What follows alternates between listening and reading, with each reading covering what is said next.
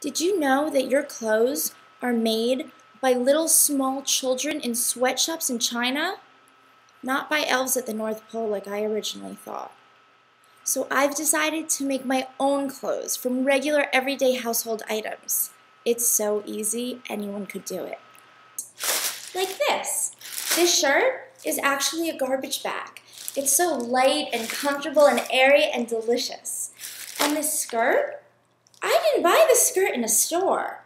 I actually made it out of grocery bags.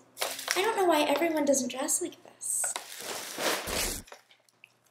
Now, I am totally against all fur and animal skins because they have to kill poor little animals to make them. Really, it's true. But if the animal's alive, then they can make a great addition to every outfit. Chester! A cat's a really good accessory. Keeps you warm and keeps you looking fashionable. Come on, Chester! Oh! Fucking cat. Sparkle?